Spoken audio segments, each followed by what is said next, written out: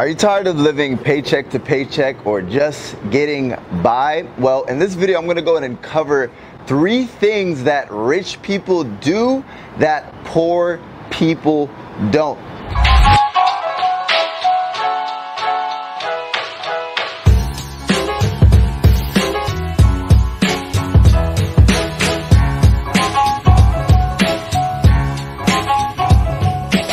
Listen, if you're tired of struggling and you're tired of living paycheck to paycheck and you want to live life on your own terms, right, you have to have wealth, right? You have to build wealth so that way you have more choices. That's all wealth is, right? The more money you make, some people say it's the root of all evil. But at the end of the day, all it does is it's a tool and it's resources that you can use to actually build your dream life. Hey, how's it going? My name is Ellis, and basically in this video, we're going to be covering the 3 things that rich people do that poor people don't, and how you can start implementing these 3 things into your lifestyle so that way you can stop living a life of poverty and start living a life of abundance. Now, the first thing that rich people do that poor people don't is they buy assets, not liabilities.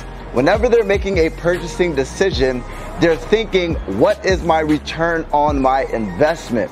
Meaning, when you shop, most people shop, 99% of the people who shop or buy things, they buy as a consumer, right? They're thinking, okay, I'm buying this because this makes me feel good. I'm buying this watch because it makes me feel good. I'm buying this brand because it makes me feel good.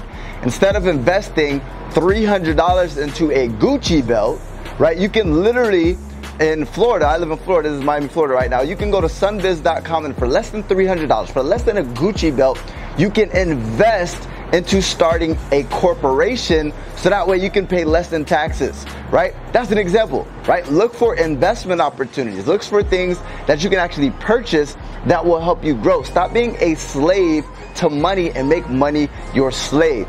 Number 2 is, when it comes to rich people, one thing that they do that poor people don't do is they focus, right? They have a laser freaking focus. If you notice, poor people, again, there's a lot of consumption. They like to consume social media. They like to consume basically TV, the idiot box, right? There's so many things that people do that are wasting their freaking time. They're not focusing. They're easily distracted. A rich person is focused on one thing and one thing only. They know how to delegate other things and focus on the income producing activities. Meaning, stop having the shiny object syndrome. Stop jumping from thing to thing to thing to thing. Figure out exactly what you want to do, what results you're trying to accomplish, and focus on that one thing until you bring it into fruition. And last but not least, number 3 is what rich people do that poor people don't. They have persistence. You will not see a self-made multi-millionaire or billionaire who does not have persistence. Why? Because listen, you fell your way to success. The only difference between rich people and poor people, and I'm talking about self-made, I'm not talking about daddy money, is that they failed more than you. They were willing to fail more times than you, right? When things got hard, they did not give up. They persisted. They were willing to fail. They were willing to get punched in the mouth. They were willing to freaking go through the triumphs and the tribulations and failed companies. The average millionaire has been bankrupt once. I've been bankrupt 3 different times, right? I've been bankrupt 3 different times. I've failed on over 10 different businesses, right?